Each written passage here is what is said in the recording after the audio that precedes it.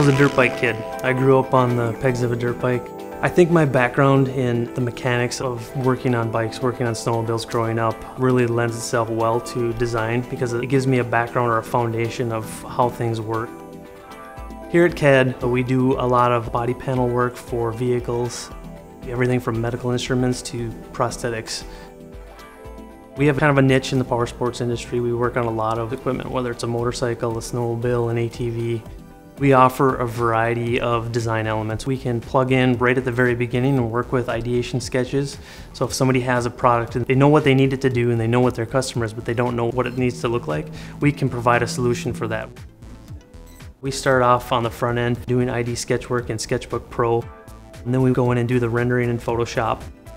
From there, we use those images and bring those into SOLIDWORKS or SOLIDWORKS Industrial Design and use those to actually sketch and create the physical models from. And then once we have that physical model, we do the tooling design still in SOLIDWORKS, but then we kick it over to Mastercam, and Mastercam's what we use to program our CNCs to cut tooling. Once we have that surface model, we'll handle everything from the print work to sourcing, and then we even cut tools in-house as well. So we'll provide them a finished design with production prints and the tools to go out and source their product and have their product made. We 3D print in-house, and it's a huge part of our design process. It's a fast, efficient way to flush out challenges and problems that we're going to see in a design.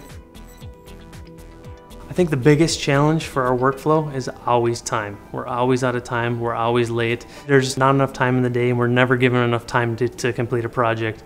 So anywhere we can find ways to speed up the process, ways to reduce the amount of iterations back and forth with the customer, that's something we're always striving for here. The Cintiq is key to speed for us. It's the way we get to the finish line for our customers faster. One of the features I like most about the Cintiq tablet is the Express Key remote. There's enough hotkeys on there to set up for Sketchbook Pro. I'm also able to set up different keys for SOLIDWORKS Industrial Designer. I use it to zoom in and zoom out, and I also use it to undo commands. It really speeds up my flow, and I'm real comfortable holding it in my hand while I'm sketching in the other hand.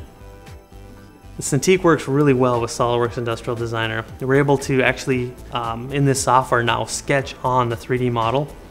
So if I'm going to sketch a cut or sketch an opening through something that I'm modeling, I can actually have the feel of working in a sketch program, but then I can grab that geometry and turn it into usable geometry. I can change that into a spline that I can now use to do a cut or an extrude or a trim.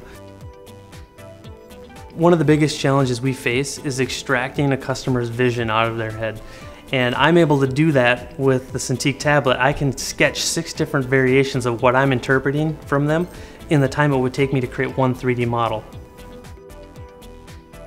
Mike Schultz is a customer of ours, and a few years back he lost his leg in a snowcross racing accident. And he came to us with a functioning prototype. We were tasked with making that part manufacturable. So he wasn't a typical customer. He knew what he wanted. He knew how this thing needed to work to get him back on the bike and get back on his snowmobile. Our job was to help him make it manufacturable and bring the cost down to where this thing made sense. At first, for Mike, it was about getting back to the sports that he loved. And since then, it's become more about helping other people. So he's developed and built a huge business around this whole product line, and he's helping everybody from Olympic snowboard athletes to horseback riders to downhill skiers get back to the sports they love. I think the thing that inspires me the most is when I can deliver on somebody's dream. This is something that they've been walking around thinking about 24 hours a day, and when I can extract that vision from their head and get it down digitally in a format that they can have tooled or sourced somewhere, just being able to be that person for them, I think that's what keeps me coming into work every day.